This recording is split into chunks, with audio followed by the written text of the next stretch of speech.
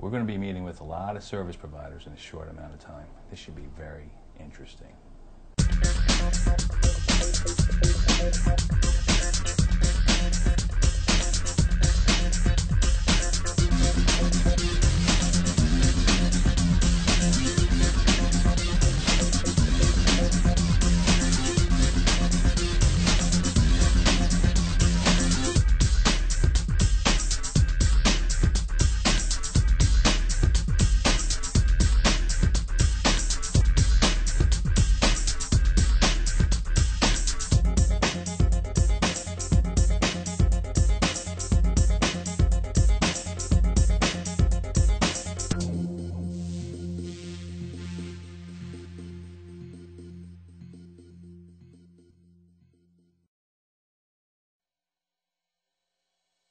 You have a very short time frame. 2.5 hours. 2.5 hours, and that's not it's not like you're doing a site visit to their place for a whole day.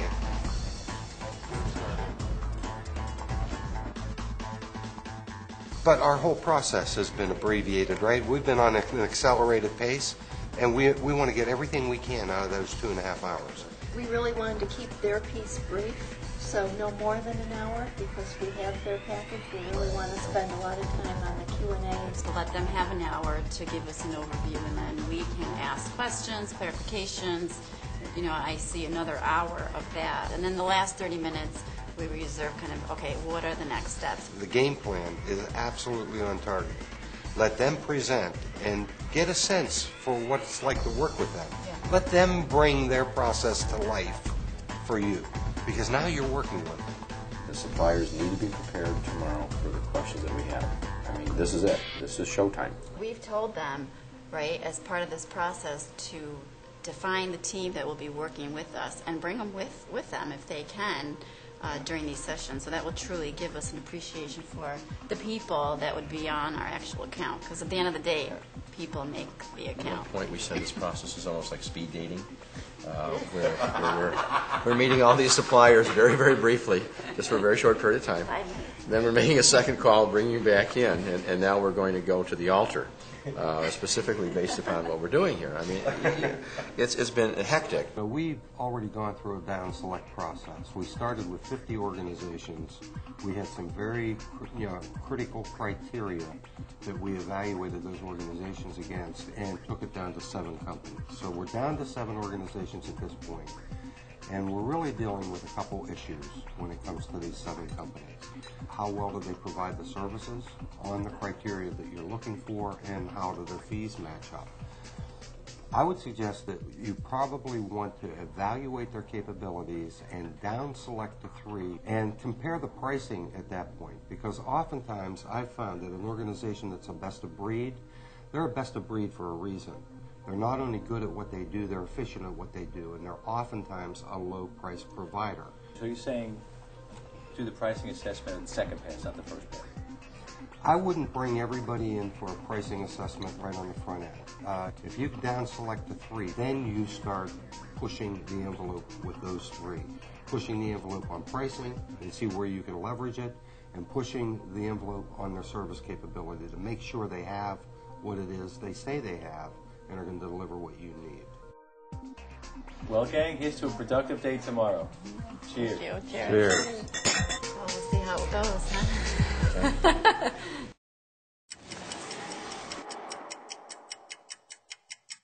On behalf of Eastman Kodak, I want to thank everybody this morning for coming here to participate in this very exciting opportunity. As we get started here, I'm also the timekeeper. We're going to give you a period of time to ask us some questions, and then we're going to have a period of time to ask you some questions also. And do save some time for price unless you're doing it for free. There are 2 dimensions to this required solution, if you will. How do you see your organization playing? Is it an either or both? Or There's no question that our clear strength is on the permanent side, but we've partnered with a company who is very good on the contingent and contract side, and we're bringing that partnership to the table. How long have you partnered with them? We've been working with them for about a year. There's a big investment I would think they'd have to make to even get started here. I'm guessing they don't have even a supplier network in the local area. That's a lot of good faith, okay? You have to believe that if they come here, they can do. It's like if we build it, they will come. I'd like to know where they have been in recent times, where they have done something similar to this. Also, I think we would like to at least talk with somebody from their company. Okay. We wanted to get a solution in front of you. Given short notice, we thought this was the best approach to take, and maybe it wasn't the right approach. I was really expecting more from them. This is a strategic opportunity, and it's serious. So we're really looking for the organization to align strategically with for the future, not just for today. On one hand, to say you have some great options to go out there and find all these people through all these methods I never even thought about. And on the other hand, I'm saying to myself, oh my God. Let me suggest this, is that what you're bringing to the table are all the options, which is very proactive, and you're to be commended by doing that. And the idea is that Kodak team gets to make a decision around all these proactive options that you're putting out there. It's really quite enlightening. And one of the things that I talked to Betty about was using traditional and non-traditional methods. So I think these are good to understand, and then I think we have to take a step back after and determine how it does fit into our value structure. Because you're very strong in RPO, do you feel threatened by some companies, such as contract labor companies, that are now taking their footprint and getting into the RPO? We believe the more good providers there are in a market, the bigger that market will be for all of us. I thought that was a really good point. You mentioned that you would be open-minded to partnering with someone else. Yeah, provided we had the same kind of values. Are you partnering with a contract labor company today? No. Hopefully, in these sessions, we'll get into the, okay, tell me exactly how are you going to do it for Kodak? What is your solution? What's the team look like? Some did that better than others. And then this toll-free number, you have like a call center. So it'd be something like 1-800-HIRE-KODAK. Exactly. We can place orders into the system. When you say orders, you mean requisitions? Yes, thank you. Excuse me. So they were kind of all over the place. Well, can you talk a little bit more about the approval process in that? When we identify a need to hire, our hiring managers enter a rec, right? So they have to fill out the specifics of what are they looking for. Then it has to go through the approval process. So how would you handle that, once you get that call? Is there a best-in-class solution on that approval process? I am not aware of a best-in-class. I also am concerned about some of the cons, because with a contact center, service center, they don't necessarily know the specific area and understand the needs around a certain area or location. Kodak is going to have to determine, would you want your ultimate supplier, your ultimate provider to just adopt your current process as is, or transform it.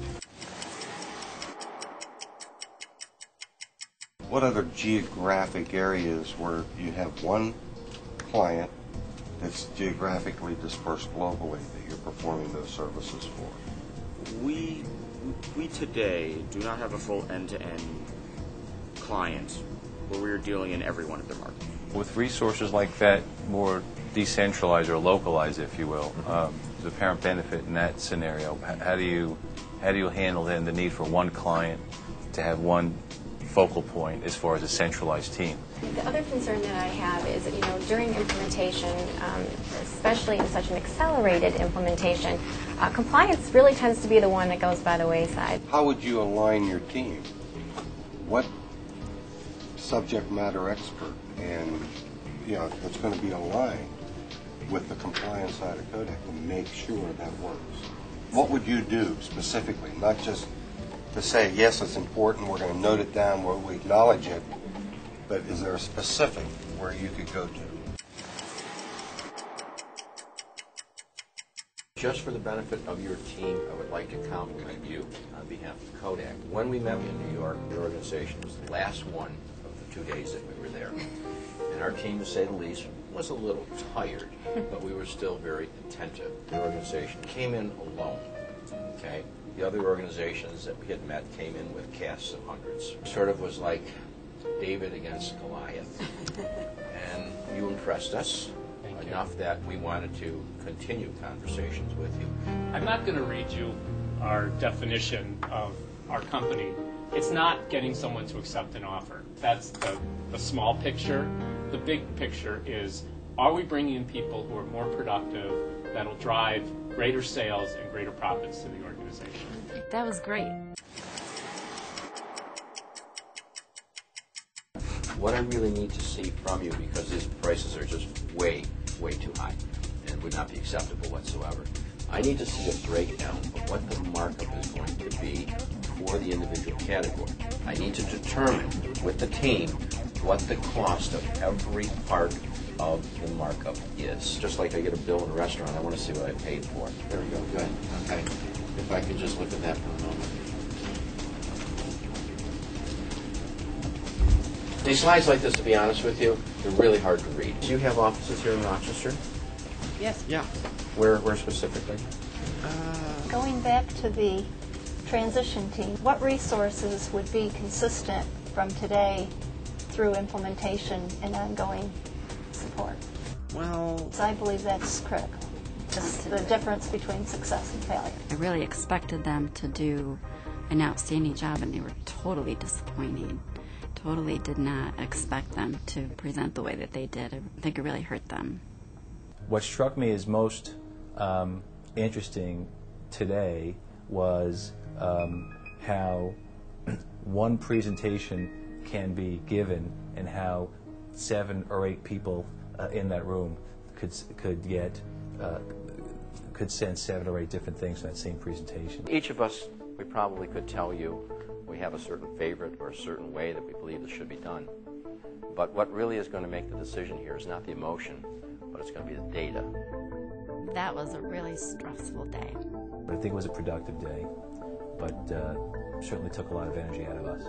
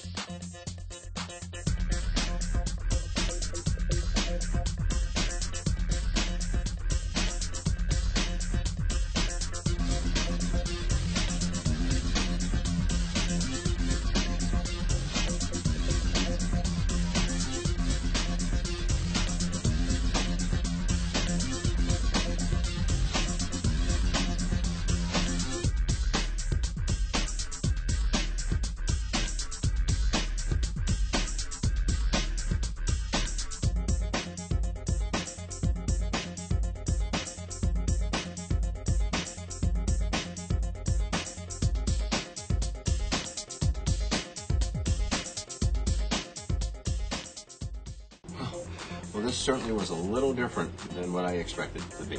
We're asking really good golfers to also play volleyball. Why would we do that? You didn't get the people who are doing this for you. And they haven't identified those people yet. That's right. That's really a showstopper. It's a time eater. Based upon experience, maybe about $78,000. Oh, okay, there's a number. Thank you. Actual. They nailed them. If they don't know where the offices are, they had to look them up. I don't know what we're paying for. How does price influence all of this?